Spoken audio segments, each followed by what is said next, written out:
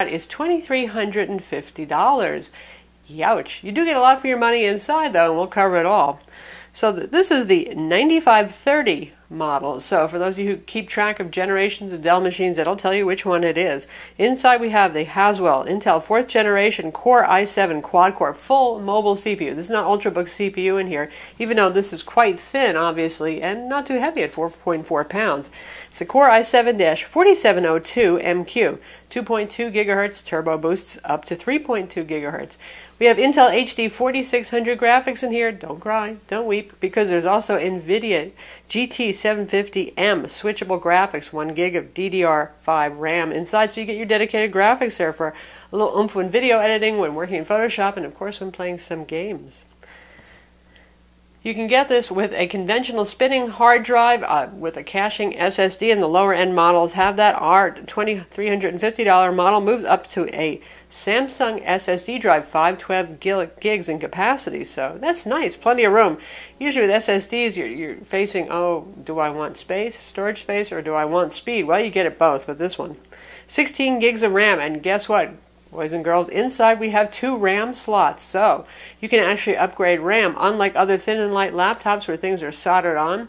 Very easy to get to, and we'll show you what the internals look like just right now. So you just saw inside there were 2 fans inside, 2 RAM slots, there's a socketed wireless card, so pretty easy to upgrade. So those of you who are saying, well, you know, MacBook Pro 15-inch with Retina display or this, I don't know, I mostly want to run Windows. Well, here's something that this actually has in its favor against the Mac. You can actually easily upgrade the internals. You've got your mSATA SSD drive, your upgradable RAM, your socketed wireless card. It's not hard to open this. You just flip it over, and just like the other XPSs, nifty carbon fiber bottom. Who doesn't like a carbon fiber bum? I do. Anyway, a lot of Torx T5 screws here. Well, not too many, but around the edges there you'll find them all. And then when you lift up the service tag cover right here, 2 Phillips head screws. Unscrew those, work off the cover from the front edge, and you can just get the cover off and to get to the insides like you saw. Ventilation here, obviously, unlike other XPSs we've looked at, we have the little rubber feet here so it doesn't go skittering across the desk on you. It raises up just a little bit here to give some room for the ventilation. More vents over here. And if we take a look at the ports, really, it's pretty amazing how this looks pretty much like the XPS 13 reviewed, only larger. And of course, you're going to get more ports here. That's the advantage of a bigger machine. And that's where our power brick goes in, and this is full-size HDMI, mini display ports so you can drive monitors higher than full HD resolution. USB ports, we have 4 total. These 2 here are high-speed USB 3. Dell does not color code those. They just really want to make you to memorize which ones are and are not.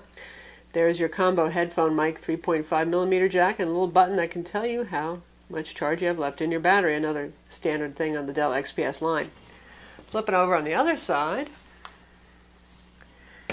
and we have SD card slot, yay! USB 3.0 super speed symbol right there, and this is a USB 2.0 port. That one has charging. So that's what I mean. You have to remember that this one is the 2.0 port. Why they don't have all 3.0 ports, I really don't know, but there are some legacy USB peripherals that sometimes don't behave well on 3.0, so I suppose that could be a handy thing. And we have our lock slot over here. Good looking machine. Again, just like all the rest of the XPS line, we got the contrasting metal over here with the carbon fiber wrap. Tapers a little bit to the front. And the lid is the basic Dell lozenge. And here, just for size comparison, and you can see the uniformity of the look of the line. Dell, it really does have a monolithic look for the XPS line. This is the Dell XPS 13 right here. So now the XPS 13 is pretty small for a 13-inch Ultrabook. It's more like the size of a 12-inch, so that can skew your sensibility a little bit there, but you get the difference between our 15.6-inch XPS 15 and the XPS 13. And now we have the 15-inch MacBook Pro with Retina display sitting on top, both very thin, both weigh around the same 4.4 pounds. And there's going to be a slight difference in the dimensions, in part because of different aspect ratio. Apple uses 16:10 versus 16:9 for Windows machines, but you get the idea. Pretty similar footprint, pretty similar weight. And now I'm lifting up almost 9 pounds. There we go. So given the wider screen, the Dell is going to be a little bit wider. Otherwise, you get two classy looking metal notebooks here. Of course, the Mac is metal all around, no carbon fiber on the bottom, just strictly metal. So taking a look inside, this is where the look really diverges from the Mac, because we have this soft touch black interior that Dell uses on the XPS line. Feels really nice. I like this a whole lot. Nice big Synaptics trackpad over here, backlit keyboard, all done in black, and I like Dell keyboards a lot. I think you know that for the XPS line. Just very tactile, nice shaped keys. They're right up there with Lenovo ThinkPad for really enjoyable typing experience. Now the keyboard, they maybe could have stretched this out a little bit. There's a lot of room around on the sides over here, maybe added a number pad, but they chose to stick with this basic design. Everything is pretty normal. We have our arrow pad over here, smaller keys than the others, but still nice and separated, easy to use. Multimedia controls up here. You do not need to hit the FN key first to activate those. Just a very nice keyboard. Trackpad is always on Dell's one. It's responsive. It's good. The Synaptics trackpads have been good. Multi-touch gestures, single touch. It's the usual buttonless design. And there's what it looks like from the side, so you can see key relief. The keyboard is sunk in a little bit in a tray here, so it's a little hard to tell the actual relief because it's dropped down, but give you an idea. The soft touch finish does pick up some fingerprint oil, so does the carbon fiber bottom. Obviously the lid does not. Power button is right over here, and that's pretty much it for your controls and input. So how about the screen? That's a pretty exciting feature of this laptop. 3200 by 1800 resolution. Now we've seen that in a couple of Ultrabooks so far. The Samsung AtiveBook 9 Plus, the Lenovo Yoga 2 Pro. So this time it's stretched out to 15.6 inches. And you can see it's glossy. There's some glare there, but viewing angles are quite wide on this, IPS-like. But it will pick up some glare. So for those who are wondering how that resolution would be on 15.6 inches being bigger, here we have the Windows desktop running at 3200 by 1800, 100% scaling. That means no upscaling whatsoever to make things any bigger. Would you call that usable?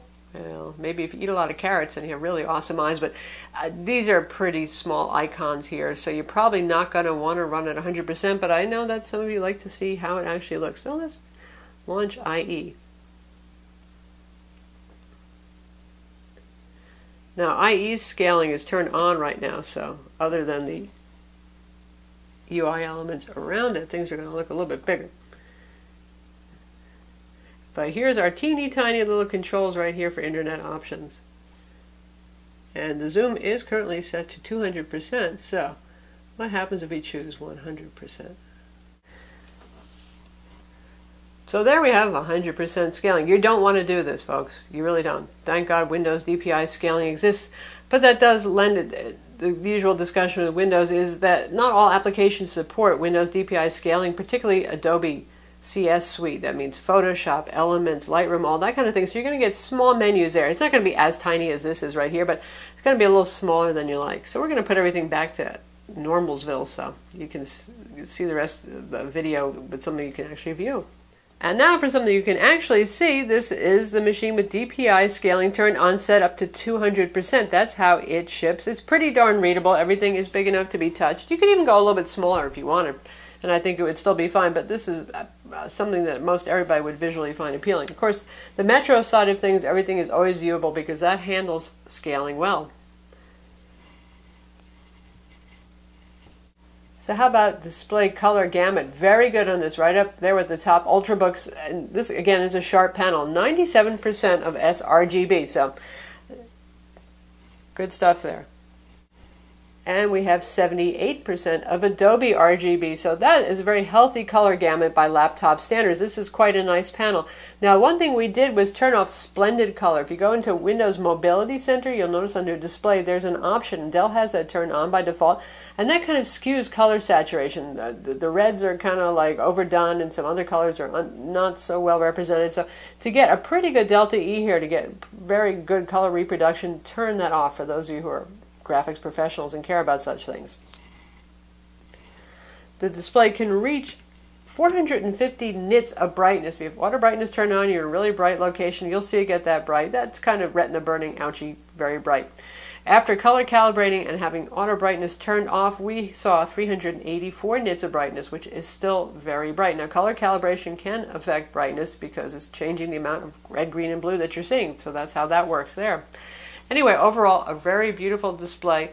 As to the resolution, it really depends on what you're working with. If you're doing Photoshop and you're working with high-resolution images, I think most people are willing to put up with the tiny menus until Adobe finally gets their act together and starts respecting DPI scaling, because you're going to see a whole lot more on screen. Likewise, if you're working with higher resolution and higher than HD video content, you're going to appreciate having more resolution on screen.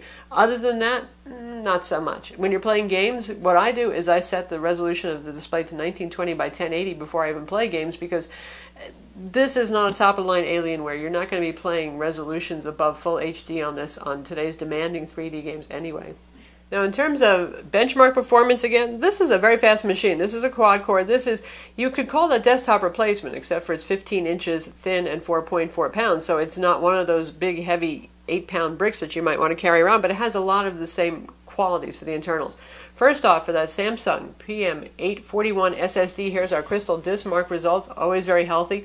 Yeah, it's not PCIe like the 15-inch Retina Mac, but you know what? Those drives are hard to find aftermarket. I'm okay with mSATA. This is plenty fast enough. On other synthetic benchmarks, 3D Mark 11, it scored P2991. That's the performance mode test. Now, that's not a super high number. I mean, we did the Asus Republic of Gamer G750, which has the same graphics card in there, and it scored considerably higher. So there's going to be some thermal throttling that goes on a chassis this small. We'll talk a little bit more about that later. PC Mark 7, really not the greatest benchmark to give you a sense of complete performance anymore, because it looks at SSD and all that kind of thing, and you'll have something that's way, way faster than Ultrabook like this score only 1,000 points more. But anyway, it scored 5805. W prime, it computed pi in 9.74 seconds, which is, well, about 1/3 the time that it would take a Core i5 Ultrabook to compute pi. So that gives you an idea of the computational prowess that this has. Geekbench 3, 3194 for single core, multi-core 11,493. So about twice as fast there compared to a Core i5 Ultrabook. So for those of you who are doing demanding tasks, you're compiling code a lot, we're talking, hundreds of thousands of lines of code. People who are doing some CAD work, if you're doing some 3D modeling, if you're even into HD video editing, this is a good machine. I know some of you try to cram that into a dual-core Ultrabook, and it's just going to be a bit laggy and slow. So this machine has the horsepower. So how about the whole thermal throttling thing? The last generation of XPS 15 we looked at, we had great issues with the CPU doing a lot of throttling, because see, really skinny chassis, not a whole lot of room for heat dissipation over here. Well, Dell has a good 2-fan design inside, and happily we did not see CPU throttling, even when running it, doing some pretty challenging tasks, no problem there. In the GPU department with the NVIDIA dedicated graphics, and by the way, you get to use the regular stock NVIDIA software. There's no customized Dell drivers, so you don't have to wait for them forever to update their drivers separately. You can just download the latest NVIDIA drivers always for this. But anyway, we did see some graphics throttling there. I'd say the 3D Mark 11 results show that. And this is not a gaming laptop. It doesn't have room for that much cooling for big fans. Battery life is something that Dell cared about for this, so yeah, you can play Crysis 3. In fact, we're going to show you how it plays Crysis 3. And it's not too bad, but it's not a killer gaming laptop. But for somebody who just wants occasional real 3D games on this, I don't mean playing Plants vs. Zombies, I mean Crysis 3, it can do that. And happily, the fans are not too noisy either. Now, I play games like that plugged in so that we don't see any power management getting in the way of how the game performs. And honestly, you'll hear the fan. You hear the fan with any laptop, particularly thinner ones. It's not egregious. Good enough. So how about battery life, since we were just talking about that? Well, we have the larger battery in this model. Again, if you get the top of the line model, you get the 91 watt-hour battery versus 61 watt-hour. So basing that on the larger battery, obviously, battery life has been surprisingly good. Again, for something that you can feasibly call a desktop replacement, about 6.5 hours with moderate use. Now, if you're doing really heavy things like, say, rendering video, expect more like 5, 4.5, 5, something like that. But for productivity use, Word, Excel, email, web, playing, streaming video, that kind of thing, 6.5 hours, which is pretty good for a machine that is this powerful. And this is what the included charger looks like. Again, it's pretty typical of the XPS line. They just get bigger as the laptop gets bigger. And this is a 130 watt charger. So it has enough juice to power up the CPU and the GPU. You don't have to worry about not getting enough power to actually run those at maximum performance levels. Other amenities include Gorilla Glass NBT on the display. So a little scratch and crack resistant there. Wi-Fi is Intel 802.11 BGNNAC, that's the 7260 dual band card. That's currently the best card you can get on the wireless market, and that has integrated Bluetooth 4.0 as well. There is no WAN option on this 3G, 4G right now, but you can always use your cell phone or a MiFi as a hotspot for the laptop. Now, just to show you how applications do or don't respect scaling, for example, here's Origin right here. For those of you who use Origin, you know, well, it usually looks a lot bigger than that. This is kind of teeny, and you can see that our display is currently set to 3200 by 1800 right there, and we have our 200% DPI scaling turned on, so Origin is ignoring that. Games in general don't always handle the scaling really well, so I find just, if you want to play games, set it to 1920 by 1080 and just 100% for the scaling, and that's what we're going to do before we demo the game for you, so we don't end up with strange letterboxing or other bizarre behaviors or unnecessary degradation in performance. Alright, here we are, 1920 by 1080 resolution, 100% for the scaling. Things are a lot more viewable here in beautiful, wonderful Origin, aren't they? So we're going to try out Crysis 3.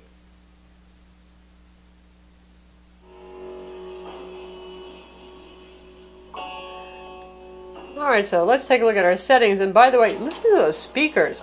Very nice stereo speakers. We're at 60% system volume right now. Loud, obviously, too. Here's our graphics settings. So we're going kind of low settings for most things. Textures medium. And our aliasing set to low. He wanted to start out for medium and everything, and I like to play this closer to the upper 30s at least for frame rate, so I changed it. Everything is low here except for post-processing. And let's even drop that to low. Drop that to low.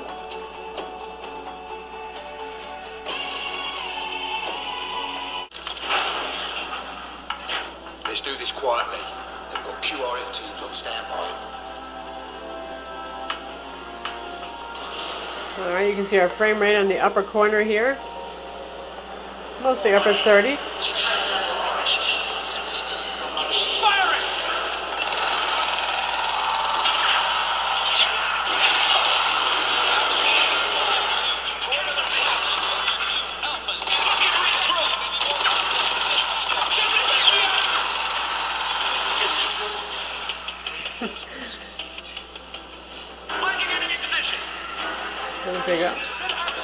Upstairs, frame rates are holding just fine.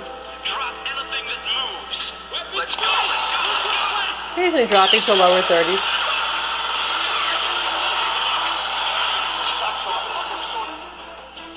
So that gives you an idea of what it's like in terms of frame rate. We're not going to run through this is not a game demo here, but you can see that it's quite capable. Listen to the fan. Yes, you can hear it. No, it's not obnoxious. While we're talking about noise, that brings to mind coil whine. Those of you who have watched our XPS 13 most recent edition review know that we mentioned the fact that sometimes you hear a kind of like a mosquito, not right next to your ear, but a mosquito who happens to be living underneath your keyboard. And it comes and it goes. It's a pretty weird thing. Now, it seemed like it was from the keyboard lighting on the XPS 13. This one, whether the keyboard lighting is on or off, doesn't matter. Happens a little bit more often maybe when the machine is plugged into power rather than unplugged. Honestly, the fan, even at a lower, not the way it's going right now because we were just playing a game, will drown it out. For those of you who are particularly sensitive to high-frequency sounds, may be bothered by the very faint, but you can hear it when it comes on. So that's the Dell XPS 15. Really, there are a few products like it on the market. If you're looking for a quad-core power, some dedicated graphics, mid-level, mid-range dedicated graphics right there, 4.4 pounds, slim, good-looking design, high quality. There's not much like it. And happily, really, with the 4th iteration, Dell has gotten it pretty well right. Other than seeing some occasional graphics throttling, mostly when playing games, really punishing it hard, and a reboot will take care of that when that happens, it's a pretty flawless machine overall. Again, for those of you who are susceptible to the high-pitch sound, may be bothered by the coil whine that may come, may go. Some units seem to have it more than others. I have really good hearing. It hasn't bothered me. You could be different on that. But in terms of power, build, materials, the fact that you've got 2 RAM slots inside, mSATA SSD, that's pretty easy to upgrade, so I'll take that any day. Good machine, great keyboard, backlighting on there, resolution option to go up to QHD plus resolution if you want to, and then there's a 1920 by 1080. Speaking of pricing, the base model, again, $1,600. That gets you the full HD display, not the super high resolution display inside. Gets you the 61 watt-hour battery. Spinning conventional hard drive inside, 8 gigs of RAM, 16 gigs of RAM. Still a spinning hard drive inside with a caching SSD, but going up to the high resolution display, that's going to hit you about $2,000. And our really tricked out model here is $2,350. So you're going to pay for what you're getting right here. This is not cheap. This is not bargain bin. But again, other than the 15-inch MacBook Pro with Retina display, there's really not much like it. Asus was doing some pretty nice 15-inch, shall we call them ultra portables that had some power, but they really haven't been refreshing. We're still back at the last generation Ivy Bridge. So there you have it. So that's the Dell XPS 15, latest edition as of 2014, April. And it's a pretty easy machine to recommend. There aren't many like it out there. If you need something that's powerful but thin and light, this is it. I'm Lisa from Mobile Tech Review. Be sure to visit our website for the full review. And don't forget to subscribe to our YouTube channel.